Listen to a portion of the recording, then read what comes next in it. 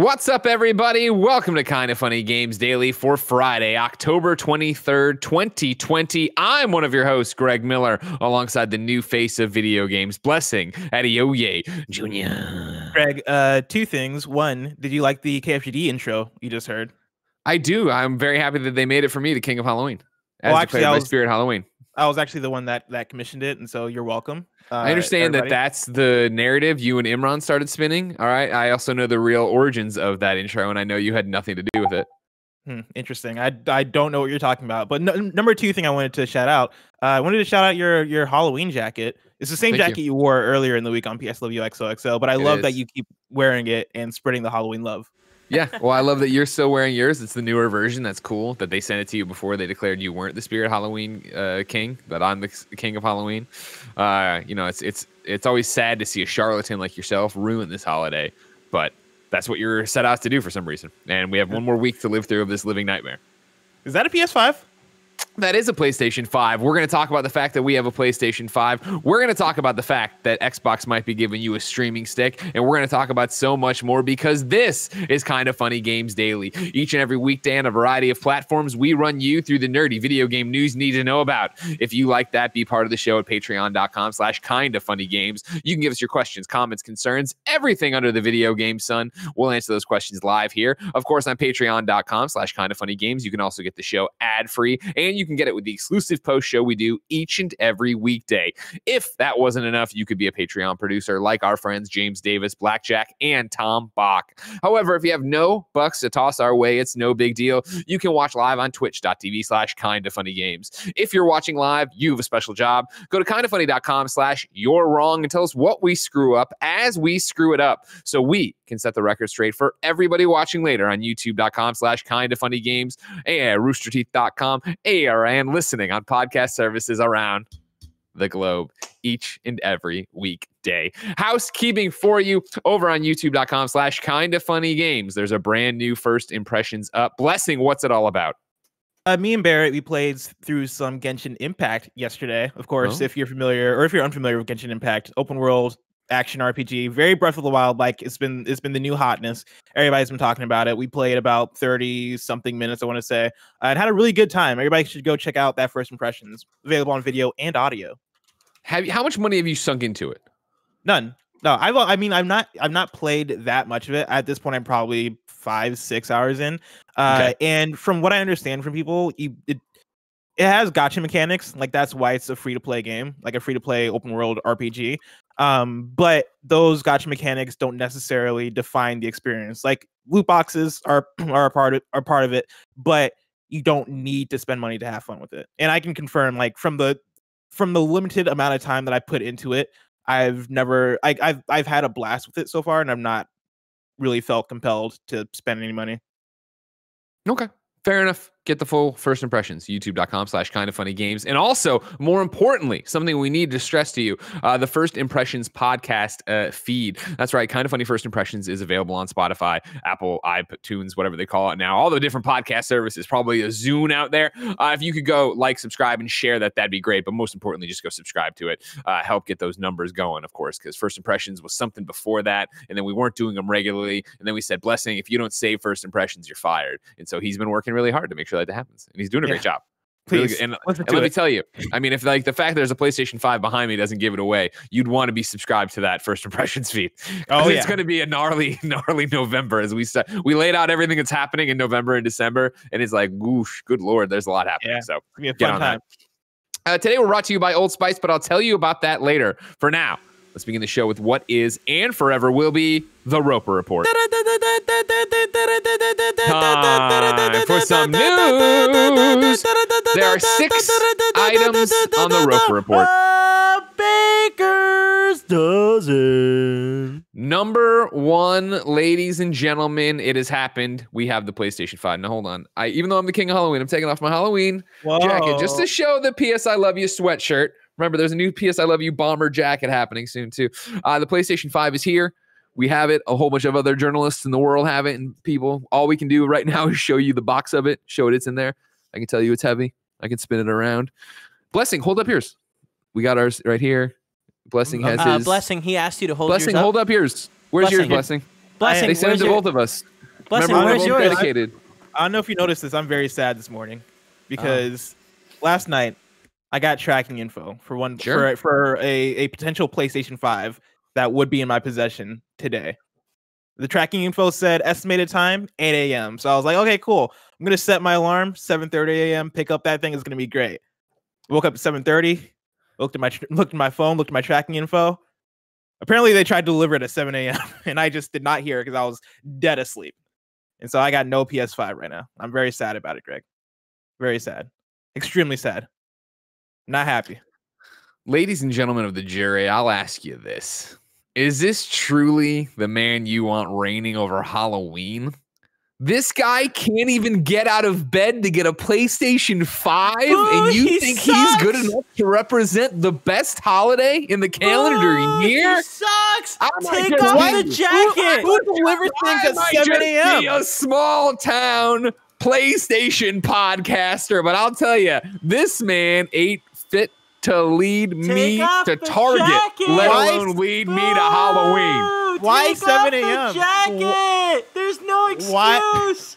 This is take off the jacket. You're dethroned, Dave. You were never on the throne, but you're an embarrassment. First of all, PlayStation 5 has nothing to do with Halloween. My love for Halloween is eternal, and I will keep it until my dying breath. How could you say that?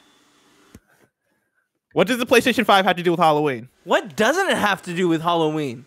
How are you going to see the Dreams Halloween event in true 8K? That's the real question. Fair point. Fair point. I have turned on every notification I have possible now because they're attempting to deliver it again at some point today. Would have been a good move yesterday, you know. See, this would have been a good move yesterday. Maybe I wasn't thinking about that. No, this is I think when you want to talk about like just. There's a question here, and we're going to do this. Of course, you all wrote in right now with questions and comments about the PlayStation 5s coming out. Like I said, they're all over the place. Chat, feel free to throw out some questions if you want to know about the box. I know one of the things that was pointed out that I thought was interesting, and we should just do a tour of the box, I guess. Obviously, we've seen the cover here before. Disc version, PlayStation 5 over there, DualSense on it.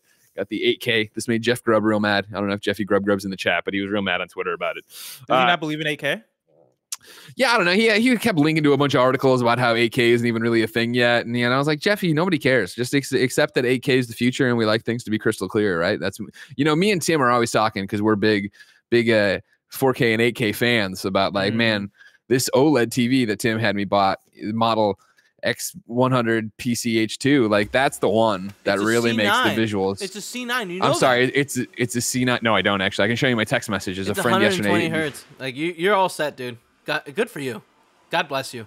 I'm pretty stoked about it, and like that's what I was saying. Me and Sam are ready for 8K. Spin around here. Contents: PlayStation 5 console, definitely wireless controller, base, HDMI cable, AC power cord, USB cable, printed materials, Astro's Playroom, pre-installed game.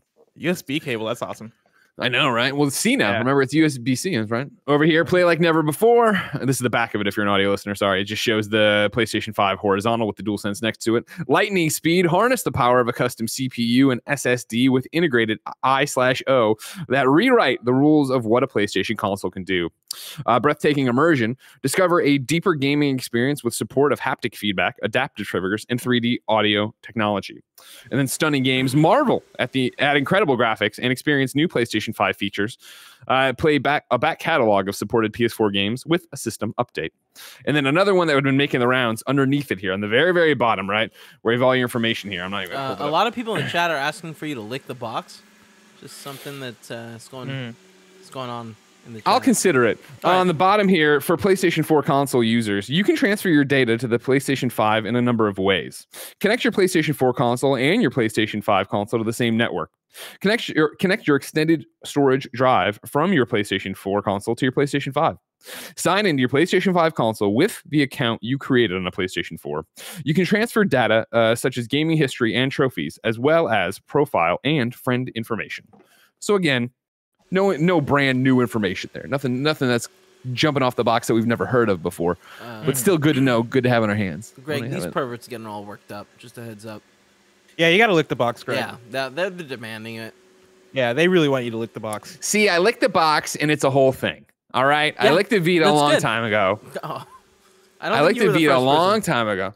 I was, actually, no. Chobot licked the PSP. That was a huge thing. That put her on the map. You're right. I'm then sorry. Me and Scott Lowe. Now, a lot of kids out there right now, I understand you're about 6 years old, you're watching this show. I want you to know how brave we used to be, and before we even knew about coronavirus. At E3, a public trade show, when we first got our hands on the Vita, I licked it on IGN without cleaning it because we were in the middle of the demo. I want you to know that. That's how serious I was about it. And now I lick the PlayStation 5 and everybody's like, Greg's a Sony pony. You know what I mean? I lose all these people who care and do all this different stuff. You know what I mean, Blessing? Wait, is that what you're worried about? It's not coronavirus? Because I feel like that'd be my excuse. Dude, how many times have I told you coronavirus? No. Bless, I need you to join. Lick it. No, I'm not gonna go to the kitchen. I know you got wipes. Wipe that thing down with whatever kind of sanitation thing you he's got. already wiped it down. He's a psychopath. He wiped down good and hard. You know what I mean? And then give it a good old lick, Greg. Sapphire Diamond Ruby writes in where I want to start the conversation today about the PlayStation 5 in the box here. And of course, wrote into patreon.com/kindoffunnygames, just like you can. It says, happy Friday. Knowing you can't say much of anything, but for Greg, is today one of the best days of 2020? And was he like a kid on Christmas receiving that package today? Next Gen Hype, have a fantastic weekend. Here's the thing about it. Of course, I've been in this game a long time. And I understand it's hard, and especially as much as we play it up and get to, talk about our passions and everything else. Sometimes it's hard, I think, to separate the excitement of obviously new consoles and where the industry is going for the next 7 years, but also then the anxiety of work. Last night, I thought was a great microcosm of that, of me and Lucy James from GameSpot. We live together, if you didn't know, having this conversation that was Jen kept mocking us for. Of us both sitting there refreshing the FedEx page and being like, all right, cool. It says by 8 a.m. And I'm like, I've never had a package delivered by 8 a.m. in our house. And she's like, I know, but blah, blah. And there's going to be a signature required. And there's going to be this. And so then it was this thing of, all right, Jen, usually they ring your phone for the door. I need you to have your ringer up all night long. I'll have my ringer up all night long. Throughout the night, I would wake up. Smart. Thank you. Exactly, right? It's almost like somebody needed to plan for having the biggest thing. Take that jacket off. You don't deserve it. You don't deserve it. Ring us. I just got a door that they knock on. I don't even have a doorbell. Well, then, I definitely would have been up and sleeping in front of the door at least. Anyways, we went back and forth about this, and we're refreshing the thing. In the middle of the night, Portfolio would shift, and I would move them around, and then I would roll over and look at my phone to see what the update was, because if it was going to be 8 a.m., I wanted to know. And then today, about 6 a.m., Porty woke me up, and it was that thing of, I'm just going to stay up. Because if this is going to pop off, I need to pop off. It's there. I think part of it wasn't the excitement of today I get to play the PlayStation 5. It was the excitement of, or the anxiety, I guess, the dread of fucking this up. I didn't want to look like a fool without a PlayStation 5. You know what I mean? And how dare you? For the record, I'm joking. That was a joke. They didn't really get it, but I didn't get it. But it was the thing of I didn't want to let Kind of Funny down today. I'm not making fun of you, Bus. I'm not making fun of you at all. I swear. If something was I wanted to make sure we had it. I wanted to make sure we had embargo. I wanted to make sure we could have it on the show today. Like all these different things. It's getting a little too real. Pull back. It's getting a little too real. That was real. That was all real. So I didn't have the excitement of, man, blah blah blah. And then even today, it's now the Everest in front of us. Even though there's so many embargoes in front of us, there's so much content me and Blessing are making today about this, that it's that thing of all right, cool, conserve your energy, be there and plan out what's going to happen. Last night I was moving around a whole bunch of stuff in here because of how I want to shoot and everything else that goes on. Now that leads into a question from Brandon H, who wrote into patreon.com/kindoffunnygames, just like you can. It says, hey, Greg and Bless, what can you tell us about the PS5 embargo structure and what we can expect to hear when? Well, Brandon, as with most embargo structures, we can't tell you anything specific. Obviously, today, as you've seen, everybody's allowed to talk about and show the box and see that because it just arrived today. That's the thing with them all rolling out. What I will say is the embargo for PlayStation 5 is tiered, and they are covering the broad strokes that you would want to know and the things you'd want to know in a timely fashion. So that's all I'm willing to say about what they're doing and how they're doing it. But there's a lot of PlayStation 5 coverage coming your way on youtube.com/kindoffunnygames. And obviously the plethora of podcast services. And I think, following us, there's going to be several big days where there's a lot of content out there if Blessing can ever get his. Exactly. Yeah. Have you refreshed lately? You know what I mean? Oh, dude, I just refreshed. So the deal is right now it's going to come out for a second attempt today? Yes. It's been changing a lot. Even within the last hour, I've seen things like ping pong back and forth. But yeah, it went from being like, okay, no, come through at 5 p.m. to pick it up to now it seems like they're going to try and attempt to deliver it again. That's kind of where I've left things. That's how it usually works at the office. Remember that usually what happens is we miss the first round of deliveries because no one's there, but then around 10:30, 11 o'clock, they'll come by with another one. Yeah. But like, I feel like we broke them into doing that. Sure. You know? That's fair. Yeah. Madchemjst writes in to patreon.com/kindoffunnygames and says, "Good morning. After staring at Greg's tweet for the past 30 minutes, one question came to mind. Why doesn't the back of the box have art for upcoming games for us to look at?" Blessing. You remember this? The old days, you get a PlayStation console, right? You turn it around, and guess what? A million different games back there. We've seen Xbox Series X's box, right? On the back of that, you got Halo, or you got Master Chief looking off at the Halo going, man, these Halos, oh, what are we going to do about them? Yeah, no, that's a really good question. I have no idea, because I would have expected that, we would have gotten a box that has Spider-Man, Miles Morales, Ratchet and Clank, even the driving game. Not something All-Stars. Destruction All-Stars. Yeah, like I would have expected that on there, right? Like I mean, I think the box is fine how it is, but I kind of have the same question of why not have that stuff on there. Yeah, I joke around. It's pretty much every console before this, or PlayStation console, has had the stuff on there, right? I think it's a number of different reasons. I don't know how much that matters anymore. I always thought it kind of weird. Like, obviously, I don't think I'm going out on a ledge here. The PlayStation 2, the best box of all time. Just that blue front just says PS2 on it. Remember how beautiful that was? But then you'd spin it around and had a bunch of games on the back, and I was like, I don't know why. And I think, really? Yeah. Who needs that or wants that these days? Because you know what's going to be on the PlayStation 5, and let alone everything's behind glass. It's not like it's not like mom and dad are picking it up in the store and turning it around and be like, oh, I guess there's a bunch of games for this thing.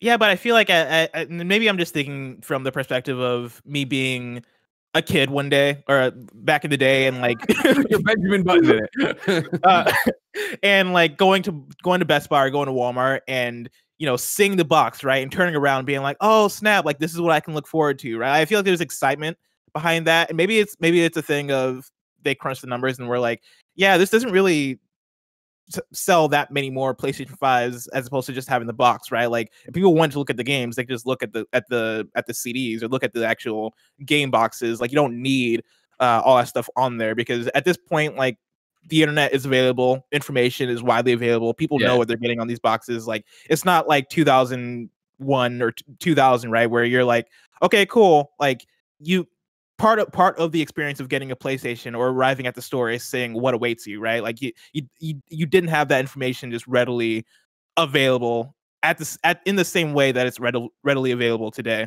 Yeah, you figure. I mean, what you're pointing out, and granted, I know we're playing a little fast and loose with the timelines back then, but like for the PlayStation 2 launch in 2000, right? It was that idea of, remember, I was sitting there with my EGM, reading that for 9 hours, waiting to pick that up. Whereas now I'd be on my phone looking at, IGN, GameSpot, whatever, doing a million other things, I'm sure, too, Twitter. Where, yeah, I think at the time it was a big deal to sit and hem and haw over the box. And on Christmas, right, when you get a new console as a child, I'm with you, of, turning it over and looking at all these different experiences you could have on it. But in a day now where everything's at your fingertips all the time, I just don't know if you need that. Again, there's another part of me too that might talk about why is it like this? It might be something to do with how fucked up 2020's been. It might be the fact that, number one, they want to make sure they message it can be horizontal. Number two, it might be that, do you put games on there with really vague windows, not knowing if they're going to be launch games, if they're going to be later games? Now, granted, other systems have, of course, put those on there and not had a big deal about it, but maybe that's part of it. They're not sure what's what, and they don't want to put on there coming sometime, not put a date on it at all.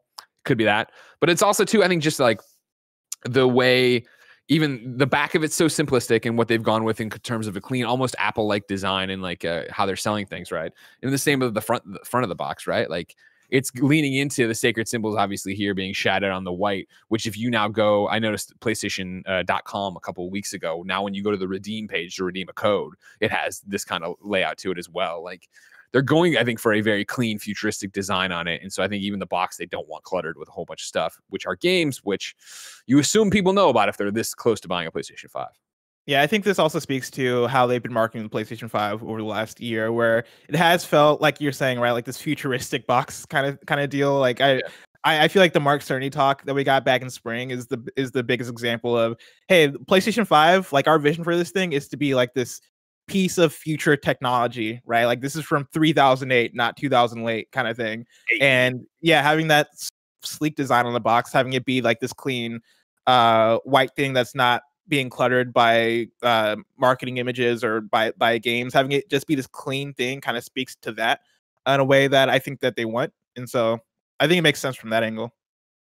The Nano Biologist writes in to patreon.com/kindoffunnygames just like you can and says, so Greg finally has completely entered the next generation after receiving the PlayStation 5 today.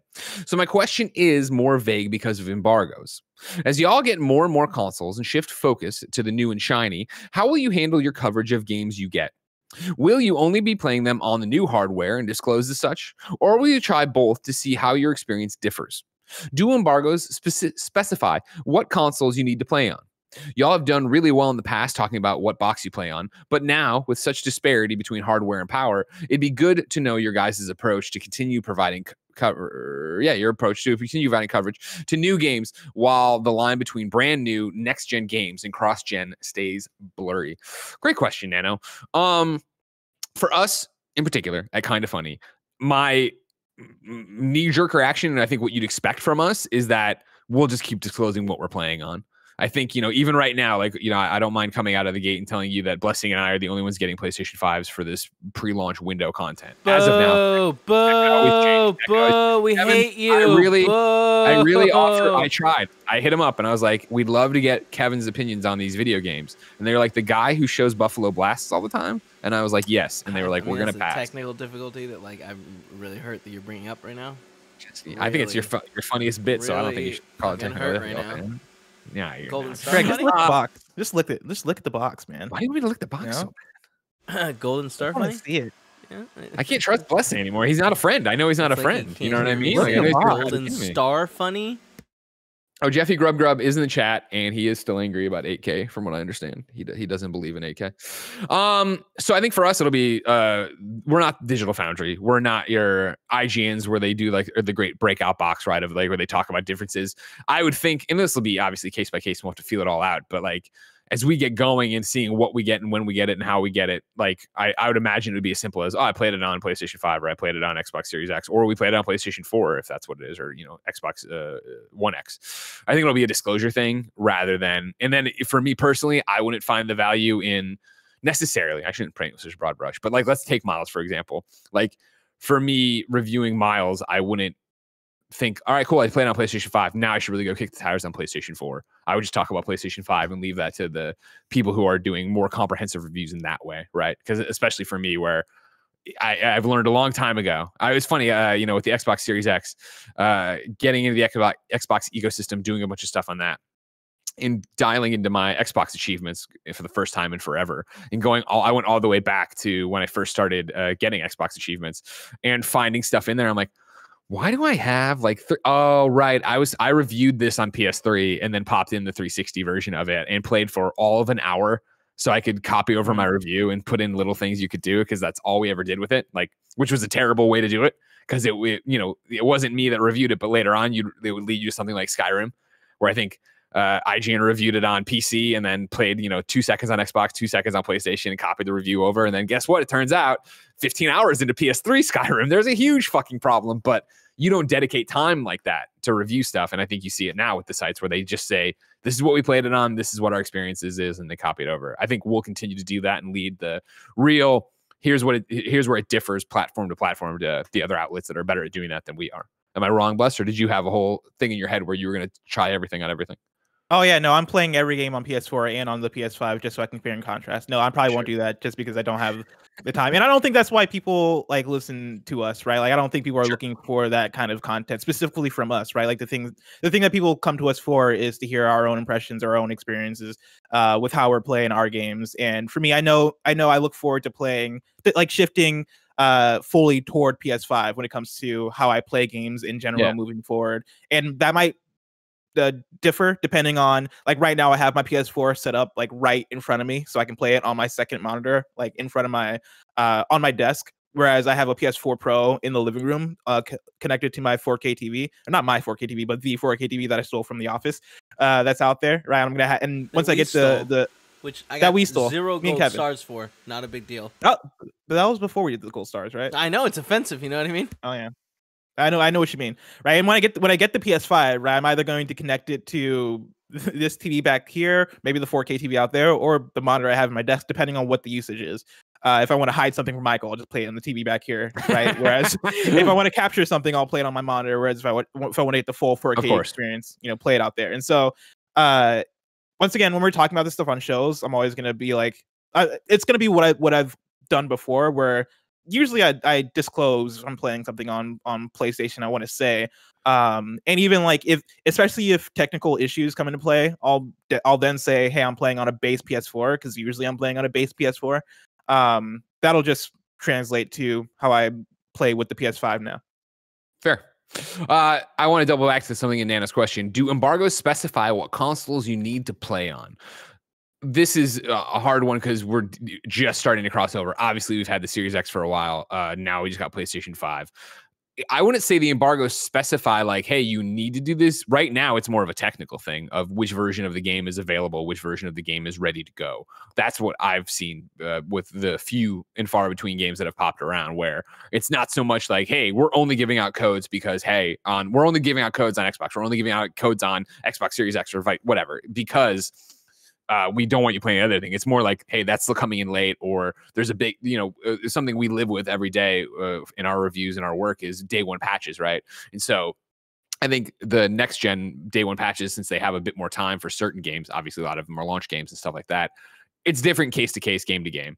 And so that's something we're still discovering and riding out as we all go together. And then the final question about this very inside baseball day of everybody getting PlayStation 5s comes from Adam F. He wrote into patreon.com/kindoffunnygames, just like you can. It says, happy Friday, KFGD crew. So PS5s have made their way into the various media outlets' hands today. And it got me thinking, firstly, about how gosh dang excited I am about next-gen consoles. But secondly, do these consoles arrive at random to these outlets? Do they have to apply for one? Then this is a question before we announce ours. Will Kind of Funny be getting one? Or will you not get one until day one? Just interested to know the process. Keep fucking that chicken. I feel like no one has said that in a while. Adam F, you're right, Adam F. No one has said that in quite some time. So yeah, obviously we ended up getting one. None of this is random at all. The way it happens is that PlayStation, for this very specific thing, and for Xbox, I guess, too, hit me up and was like, hey, we're going to be giving you X amount of consoles. Who should they go to? Whoever it is, we have to have this thing filled out. Let's go that. Let's get all these processes going. Blessing and I did that. We'll talk about PlayStation 5. Blessing and I did that. Then, of course, we're sent back a giant NDA to sign that's listing off like, hey, here are the rules about you getting this. I saw some people on our Reddit debating. It's not a preview. These are retail versions of the PlayStation 5, some of the first in the world to go out, right? So you're getting this you're getting it ahead of everyone else, right? Which comes with all manner of restrictions, rightfully so and understandably so, right? And that is, of course, down to how what you should be doing it, when it can go, the embargoes you'd know and expect, right? But then the also stuff of, hey, you cannot, on their various embargoes, like don't show this, don't show that, don't use this program, because that stuff's still being worked on. We're giving it to you almost almost a month in advance, a little bit less, but we're giving it to you 3 weeks early. So like we're still landing the plane out there. So there's very specific rules and things you have to apply to, which makes sense. And of course, obviously console provided by PlayStation, take what I say with a grain of salt. I think it goes in the same way we gave Microsoft so much credit. Thank you, PlayStation, for doing this. Because again, they could have not done this. They could have waited and on November 11th, given us a 24-hour head start with these systems to have something to say about them, which would have been definitely, I've talked about in the shows before, right? Would have been a fucking hype 24 hours into the 48 hours weekend for them of everyone doing it, but would have been for people who want to give you reviews and impressions and let's plays and podcasts, a nightmare of everyone trying to get the content out they need to. This is a better way to do it. But to your question of, does it happen at random with these outlets? Like, no, right? Like it's a coordinated thing to trusted media partners who they've worked with for years and understand that, it's very clear, obviously, like I've said, right? We're not unboxing it today. And they need to understand that when they send it out, like, I get that. Or whoever they send it to gets that. So it's not like all of a sudden I'm like, let's open it up and like, let's show you this thing and do that. Like, That's how it works. And so, yeah, none of this is ever random. All of this is very coordinated.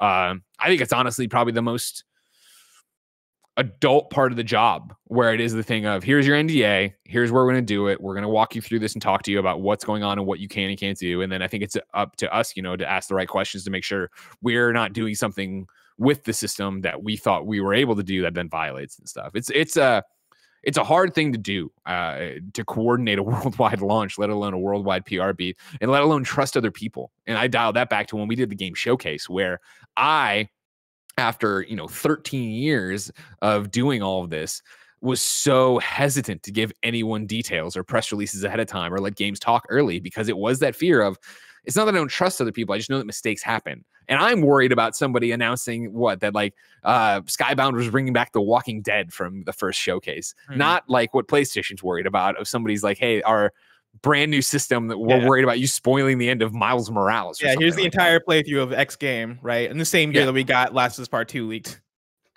Yeah, right? Exactly. Yeah. So that I think wraps it up pretty much for what we're able to do and talk about. But like I said, tons more PlayStation 5 coverage coming here on youtube.com/kindoffunnygames. Please follow that first impressions feed, Gamescast, and PS I Love You XOXO.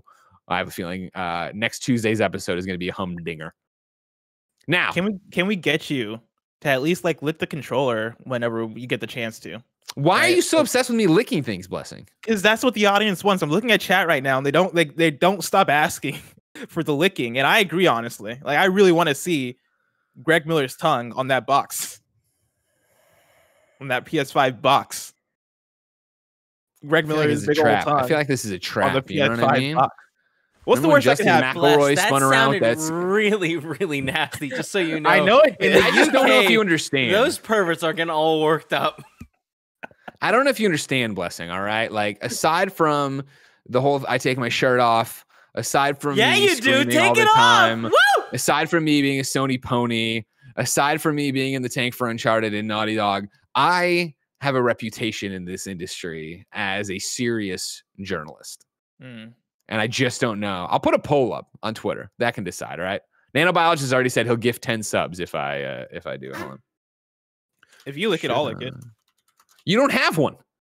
I'll lick it when I get it.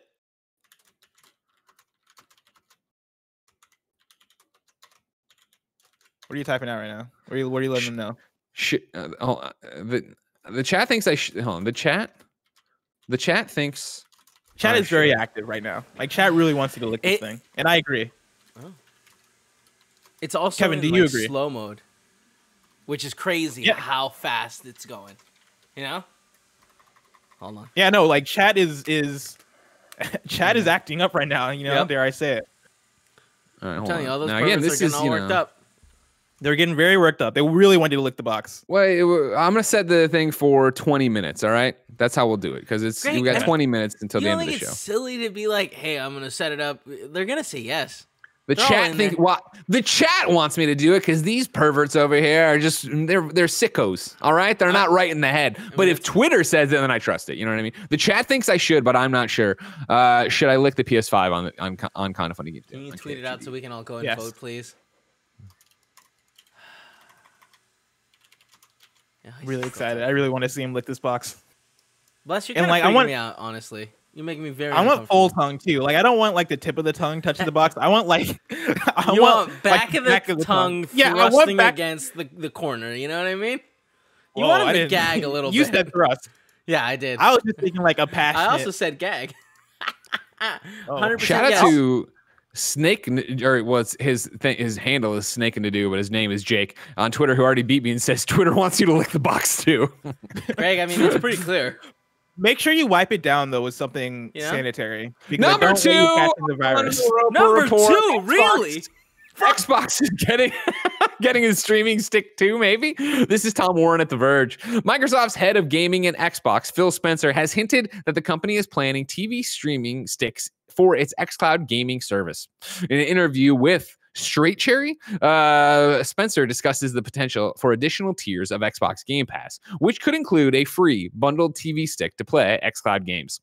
Quote, I think you're going to see lower priced hardware as part of our ecosystem when you think about streaming sticks and other things that somebody might want to just plug into their TV and go play via Xcloud. No, that's right. Says Spencer. You could imagine us even having something that we just included in the GamePass subscription that gave you the ability to stream Xcloud games to your television and buying the controller. Spencer also teases the potential for an Xbox Game Pass Platinum with guaranteed access to new Xbox hardware. Microsoft has been building Xbox subscriptions and hardware, bundling Xbox subscriptions and hardware together in something called Xbox All Access, which includes access to Xbox Game Pass and the latest Xbox Series X and Series X consoles. It's a bundle that Spencer is obviously keen to experiment with in the future. The idea of an Xbox game streaming TV stick isn't a new one for Microsoft. The software giant was preparing lightweight Xbox streaming devices back in 2016, but it canceled the hardware. Microsoft has been investigating streaming sticks and hardware ever since the company originally demonstrated Halo 4 streaming from the cloud to Windows and Windows phones all the way back in 2013. Blessing, are you shocked? No, not at all. I am actually like the least shocked. This feels like the natural progression of where things have been going for Xbox, and I think this is really exciting. Like I know we had the theories about what the Series S was before they actually announced it as the diskless version of the Xbox Series X, diskless and less powerful. Yeah. This I feel like fits in line with what their strategy is as a company in terms of, hey, let's just find any way possible to get people into our ecosystem, and a streaming stick just makes the most sense in terms of what game streaming on Xcloud is and what that can be, what it already is with Game Pass, and what they can promote it to be with a streaming stick, and with the availability of, hey, just play anywhere, play however you want. I think a lot of folks who may not want to play on their phone because it might not feel the best, or may not want to play on their PC because they don't see that as accessible as playing on their TV. I think this is going to allow for a big old crowd of folks to be like, all right, cool. Yeah, this is a way that I can play on my TV by spending the least amount of money, and I'm going to be comfortable with this because this seems accessible. It feels like almost like the console gamers version of, being able to get into Xcloud in the easiest way possible. Yeah. It's not shocking. It's cool to see Phil mention it and talk about it. Obviously, the report from The Verge calls out, this has been rumored before and talked about in vagaries. I know, obviously, a Nano Biologist wrote in today. His question didn't make it, but he was like, I called it. I'm like, yes, great. And I know Tim called it earlier on another show too. Like, people have talked about this, and it does make sense, right? This has been the question, I guess. Obviously, Microsoft and Xbox have already partnered up with Samsung, and that's been the big talk of the town of like, well, clearly then you're going to get an Xbox Game Pass Ultimate Xcloud app eventually on these TVs. I think that is the future, but obviously there are so many TVs out there that aren't going to be compatible with that. It makes more sense to also put out a $99, $50 streaming stick, whatever, make it work on Chromecast and all the other jazz and have it ready to go. But yeah, and I guess you could kind of already. But you know what I mean? In terms of like, here it is, we're ready to go. This is branded Xbox. This is what you're buying it for. Exactly. Like let's take ownership of this in some way and really push for people to actually buy a Microsoft streaming stick to play games. Bilbo Baginzezz writes into patreon.com/kindoffunnygames and says, I really don't want to be a negative Nelly, but I just read Phil Spencer's interview about tiered Game Pass subscriptions. Game Pass is truly the best value in gaming, but as Microsoft manages its first-party developers, I started asking myself how they will be able to sustain and support so many internal developers and keep this profitable. Scooping up subscribers is great, but what happens when that subscriber growth slows down or stops entirely? My only answer was to create tiered systems, which I'm guessing could now lock players out of benefits, or they would add ads. Now, with Spencer teasing the idea of a platinum level for Game Pass, what are your thoughts? Is this a potential pitfall in the concept of the service-based platforms and making gaming accessible for everyone everywhere? What are your thoughts on what this could do for gaming as a whole? Blessing, do you worry about a platinum Xbox Game Pass, a bronze Xbox Game Pass? Not really. And I think that's mainly because for what Xbox Game Pass is right now, it is a magnificent deal. Like the fact that you can pay $15 a month for Xbox Game Pass Ultimate and get access to not only online, not only Game Pass on console, but also Game Pass on PC and also Xcloud streaming. Like there's so much included in that I can see why you would want to tier it up and make it more profitable, because I think that's kind of been where this road is. That's where this road is headed anyway. Like at a certain point, I think either the price just goes up on Game Pass, or they tier it up in this way so that they're able to make more money off of it. Right now, Game Pass is in the phase of, hey, let's get people in, let's sell people on it, let's get as big of an audience as possible, and get as many people involved in the ecosystem as possible. And then years down the line, I feel like this is how every subscription service works, or at least like the major subscription services that we think of have worked, right? Between Netflix and Hulu, right? Get people in, make it ubiquitous, make people live and die by it, and then let's raise the price, because now we got to actually make money off of this thing, and now that people rely on it, now we can actually do it and make it work in that way. My thing about it, Bilbo, is I understand you're concerned about it. I would hazard the guess that yes, as Blessing's talking about, maybe price incremental price increases, these little different things that'll happen. I would venture to guess that the basic whatever entry level tier of Game Pass, it would be what you have now. I would see it be that if they're going to add tiers, it's more about adding more benefits rather than walling off what you already have. You know, there's a very smart man who doesn't get enough credit, I feel, and his name is Timothy Geddes. When we started Kind of Funny, there was this idea of, all right, cool, like we should look into doing a paywall for the content. And I was in the early days of like, well, I don't agree necessarily. But the Game Over Greggy show going to Bandcamp, that's how you used to get our podcast early. We could go to Bandcamp and pay for it there. And then eventually it would be free. And I was like, listen, I get it, but like we're so small and this is a brand new thing we're starting. Let's not do that until we're bigger. And Tim, wise beyond his years, was like, no, dude, that'll be a huge problem. You can't take things away from people. If we come out and show this is what the business is, this is how we're running it, this is how we see our marketplace working, people will understand that and they'll be fine with it. And again, later on, we can add benefits, we can do things, move it around that way. But if you ever give somebody something and then change it drastically, there's going to be issues, right? And he was super on point about that, where I think right now people understand what Game Pass is. Right now, people have been using Game Pass for years.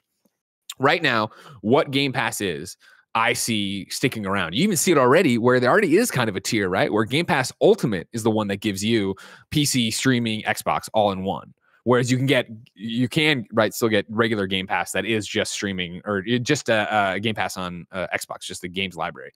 I don't think you'd have to worry about things getting taken away, ads being added in. I think that would be something you'd see, benefits you're not getting that they continue to add. And at that point, I don't know if you can be super angry about it because you're not promised those additional benefits. You've been paying and subscribing to one thing. What does that look like going forward? What do you think an Xbox Game Pass Platinum looks like? Or like what kind of added benefits do they actually give you? Because at this point, I'm kind of running out of ideas for I'm out of ideas. Like how do you build upon this thing that already is so much of a deal for consumers? It's a great question. It's a number of different ways. Like, I think a lot of it with this is where you could really use a Snowbike mic to enter the picture and talk a little bit about what is going on the Xbox ecosystem side, like somebody who's in it the way I'm in it with PlayStation, to know the pain points and follies and here and there. I think from an outsider's perspective, talking about it, I would think you could see there's not ever going to be every game's day and date on there, right? But as you look at Amazon Luna, right, and you see this Ubisoft channel that is, hey, Ubisoft stuff's day and date, that could be a future. Maybe they wait for Luna to go away. Maybe they just compete with them head on. That could be a future for Game Pass where, hey, Game Pass is all of the Xbox studios and a whole bunch of stuff we're tossing in there. Game Pass Ultimate is all of that on PC, Xbox, and streaming. Game Pass Diamond, Sapphire, Ruby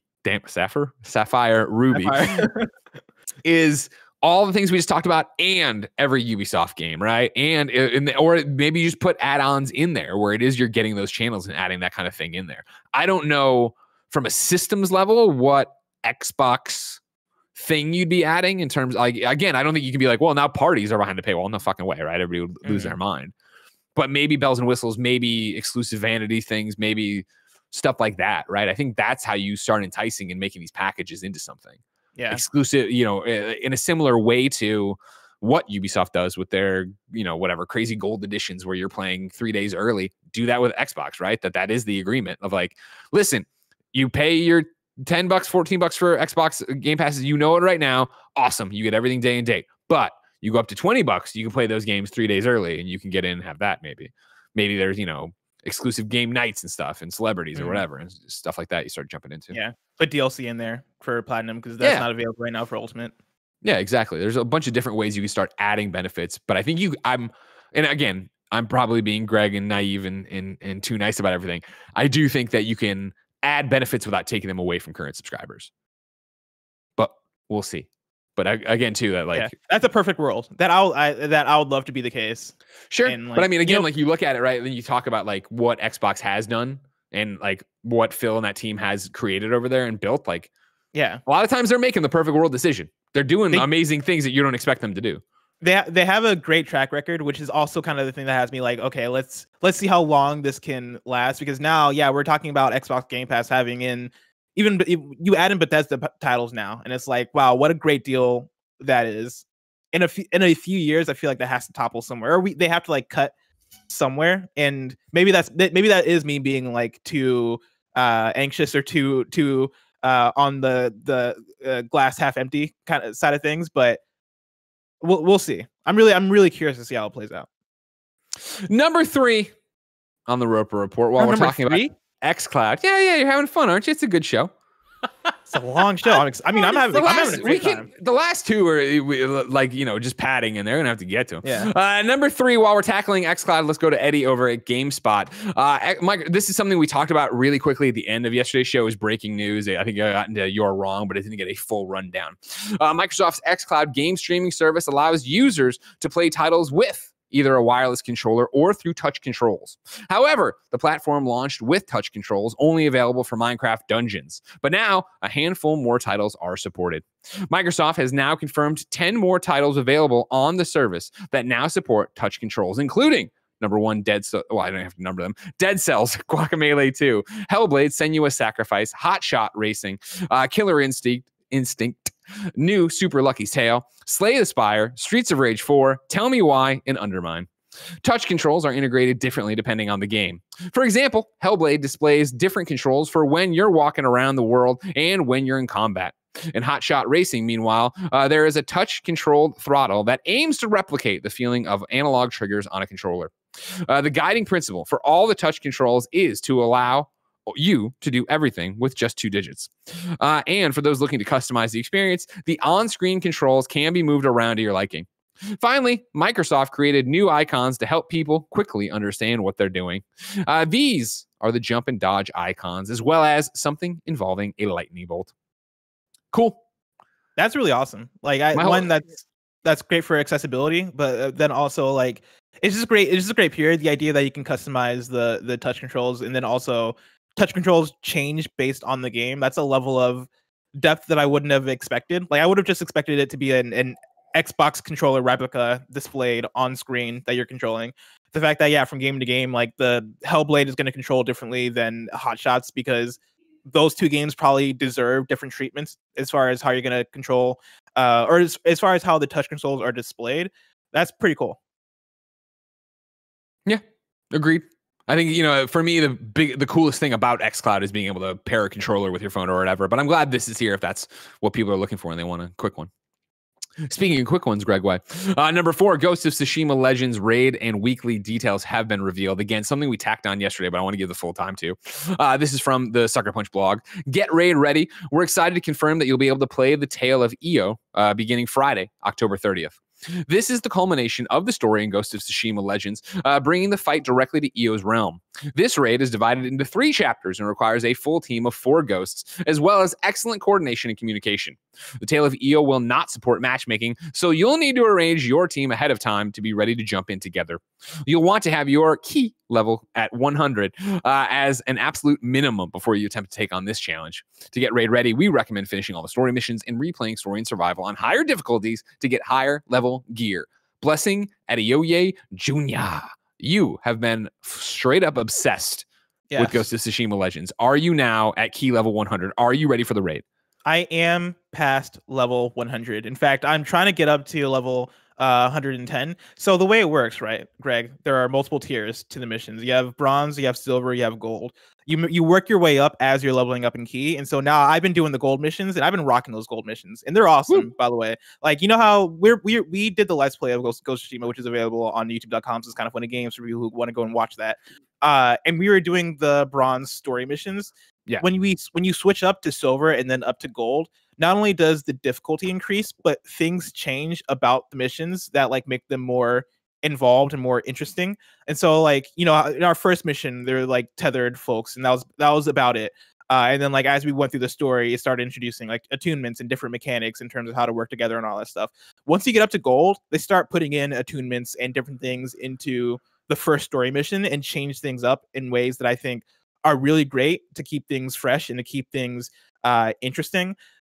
The build from bronze to gold has me very excited for what the raid is going to be in Ghost of Tsushima Legends, because I expect it to be a culmination of all the different mechanics, like getting like the attunements, the tethering, the Oni demons, the I forget what they're called, but the demons that you have to kill because they're the ones that are keeping all the other demons alive. I assume all that is going to be smashed together in a really great way, and I'm very excited about it. I'm ready for it. I'm trying to gather a team of 4. I think right now I might have Angel Goldfarb on my squad, and I might also have Cardi from IGN.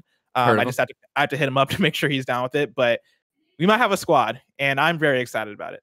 You should stream it if you do it.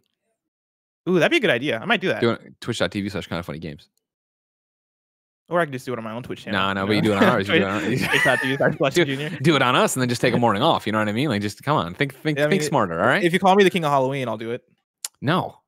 You don't even have a PlayStation 5. You know what I mean? PS5 is not connected to Halloween in any sort of deep way. Weekly challenges are also happening. There's a Halloween game coming out. Starting at 8 a.m., but you can play Medieval if you get a platinum if you were a true fan with that backwards compatibility. Starting at 8 a.m. Pacific time every Friday, they're going to feature a new 2-player story mission and 4-player survival mission with specific weekly modifiers. The teams with the highest scores will be featured on weekly leaderboards, one for the story mission and one for the survival mission. These missions are nightmare difficulty and are intended to put you and your team to the test. They'll be very difficult, but if you and your fellow ghosts are able to complete them along with all the bonus objectives, you'll get max level gear that will help you become raid ready. Now, Blessing, speaking of becoming raid ready, I am always ready for anything because I use Old Spice deodorant. And let me tell you, there are sponsors for Kind of Funny Games Daily today. This episode of Kind of Funny Games Daily is sponsored by Old Spice Below Deck.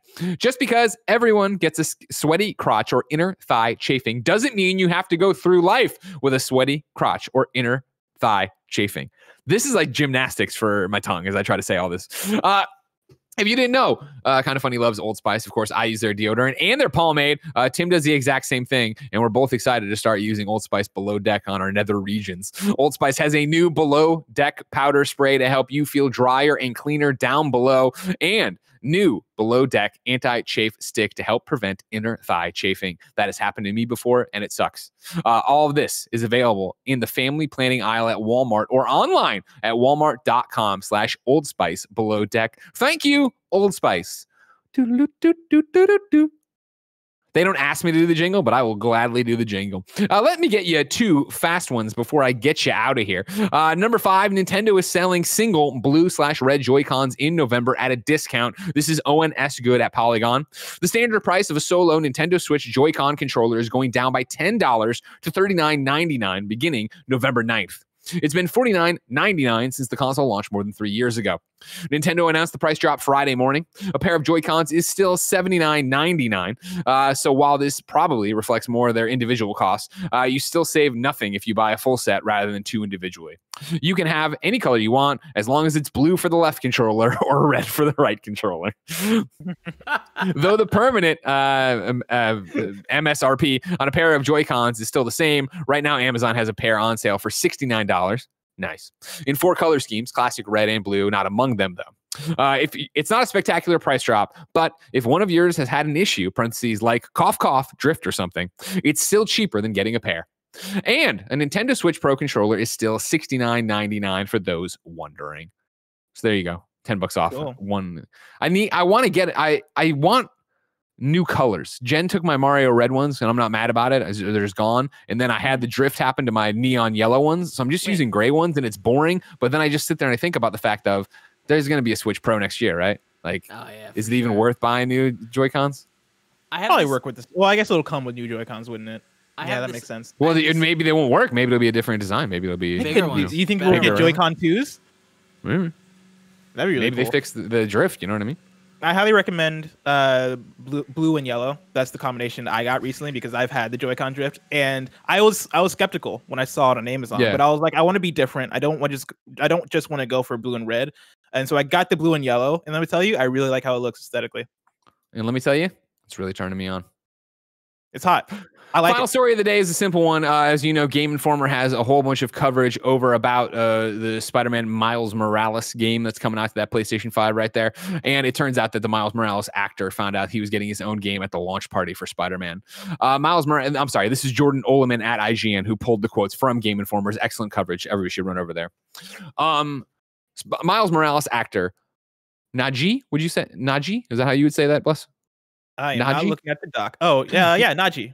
Najee Dieter found out that he was starring in an official Spider-Man spinoff at the launch party for 2018's Marvel Spider-Man. In an interview with Game Informer, the actor talked about bringing Miles Morales to life in the upcoming PS5 game, adding that he first found out he was taking the starring role at the launch party for Insomniac's Spider-Man. Quote, Brian Intihar, friend of the show, who was our creative director for Marvel Spider-Man, took me aside and he was like, hey man, how do you feel about, having your own game and making Miles his own thing? Jeter was naturally excited about starring as Morales in an entirely new title. Quote, I was like, I'm ready, but I had to take care of some business stuff on the side. So I told him like, yeah, I'm ready, man. Let's do it. I'm going to let you know when everything is set in stone and ready to go. Jeter then consulted Spider-Man voice actor Yuri Lowenthal for some pointers about portraying Spider-Man in the game and about a number of sessions necessary for the role. Quote, Yuri had to teach me how to swing in the booth because, Miles wasn't swinging in the first game. Jeter previously portrayed Miles Morales in the Disney XD Spider-Man TV show, as well as Marvel Ultimate Alliance 3, The Black Order. That's awesome. News there. Just a cute one to end on. I just like the idea of being like Brian pulling him aside at the launch party and telling him. I like the idea of Yuri teaching Najee like how to be Spider-Man in the booth. That has like a cool parallel to the actual game that I appreciate. And believe it or not, that's it. Blessing. Greg. I'm sad the news is over and we have to wait till Monday to get more news. I'm sad that Monday's so far away. Yet. Your PS5 is so far away too because you don't know how to get up in the morning. If I wanted something more immediate, say what came to the mom and grop shops, where would I go? You'd go to the official list of upcoming software across each and every platform as listed by the Kind of Funny Games Daily Show host each and every weekday. Yeah. Out today, Galicide on Xbox One and Switch. Lord of the Click on Xbox One and Switch. Transformers Battlegrounds, PlayStation 4, Xbox One, Switch, and PC. Pumpkin Jack on the Xbox One, Switch, and PC. BH Trials on Xbox One. Supermarket Shriek on PS4, Switch, and PC. Grood on PS4, Xbox One, and Switch. Klee on Xbox One. Kakurasu World on Switch. Truck Mechanic Simulator, Switch. Maze, Switch. Truck Driving Simulator, Switch. I think there's two different ones. Okay.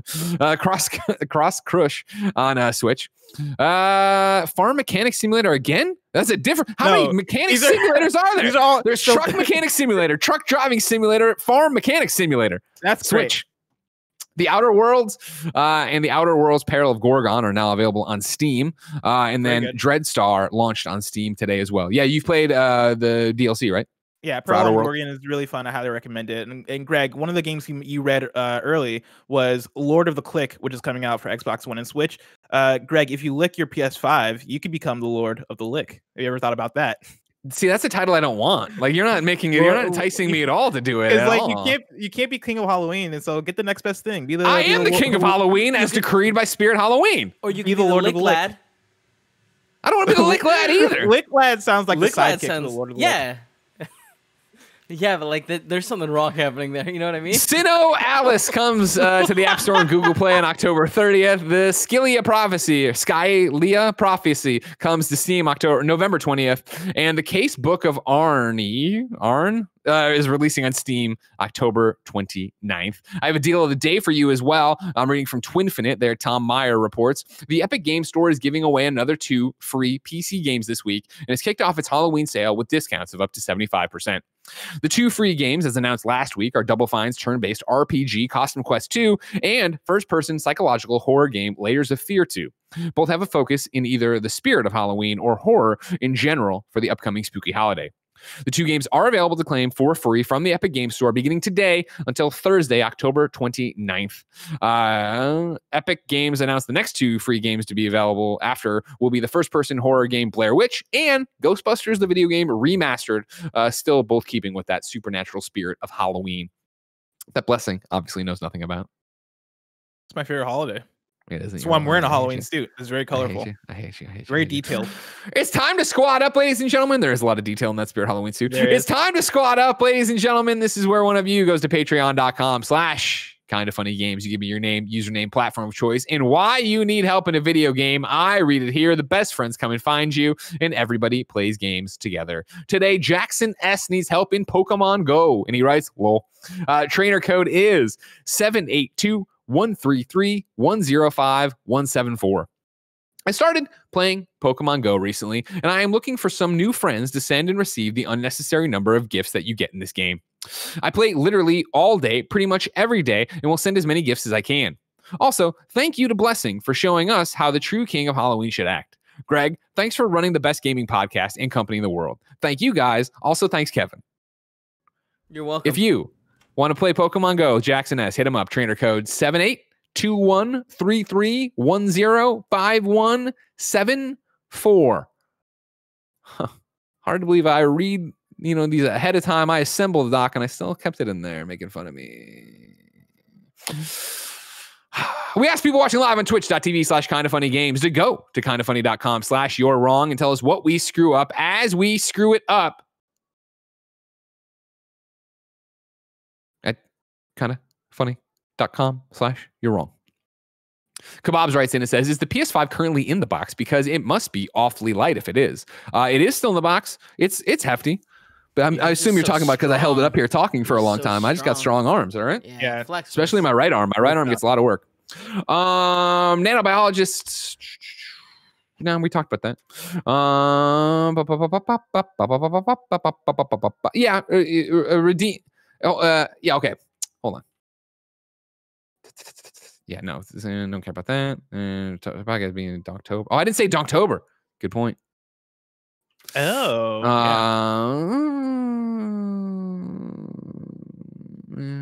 Yeah. That's all we got wrong. I do like this to put a pin in this conversation. Redeem Shashank writes and says, I know it's probably a joke, but given millions have died, I've lost relatives as well. I would request you not to take a risk and set a poor example of health in the pandemic and lick the box. I hear you. I wasn't going to lick the box, everybody. And I understand that I could disinfect the box, but if I disinfect the box and then there's a photo of me licking the box, guess who's going to put up everything saying Greg Miller licked the box without disinfecting the box? And then a million people buy the PlayStation 5 on November 12th, and then they're licking boxes, and then everybody's dead from licking boxes because they licked a box that came from Walmart, and guess what? Some COVID guy in the back of Walmart touched it, and yada, yada, yada. So we're not licking the box. Everybody be chill. Made it very real. Well, sadly, it is really, really real, Kevin. I wish it wasn't a real and we could lick things at E3 again and not worry about dying. But I know. I just... Yeah, I don't want Johnny at home to lick the box because Greg Miller licked the box. I don't. Gran, I saw Greg do it, and then he coughs on Gran. Gran goes into the iron lung. She dies. I feel like no matter what, now the Pandora's box been open. Now all these kids are gonna lick boxes and send you images of it. Well, here's the thing about it was like they were gonna do that regardless. I want everyone to know from the jump here that out of all the content I thought to do with the box, at no point did I think I was gonna be asked to lick it. That was not on my. You know what I should do with the PlayStation 5 today? Don't worry about it. Don't lick your box. Stay healthy, everybody. This, of course, is the end of this week, meaning that next week you get a brand new plethora of hosts coming through.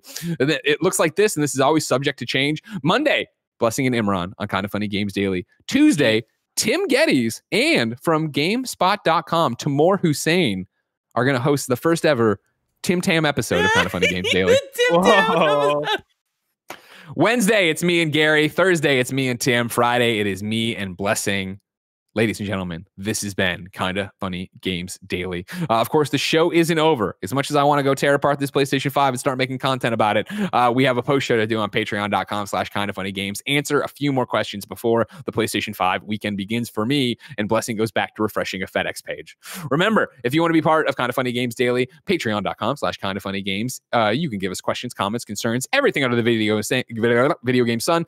And of course, you can give us your squad ups. You can do all that jazz. We have a great time. If you don't want to give us any bucks and get the post show we're about to do, you can go to twitch.tv/kindafunnygames. Watch as we record it live. Watch later on youtube.com/kindafunnygames, where again, a plethora of PlayStation podcast coverage is going live. Please like, subscribe, share over there. Of course, please follow First Impressions, your podcast feeds. All the different podcasts will be up there too if you want to listen instead. Remember, PlayStation 5 was provided by PlayStation. Remember, there's that post show I was talking about. And remember that until next time, it's been our pleasure to serve you.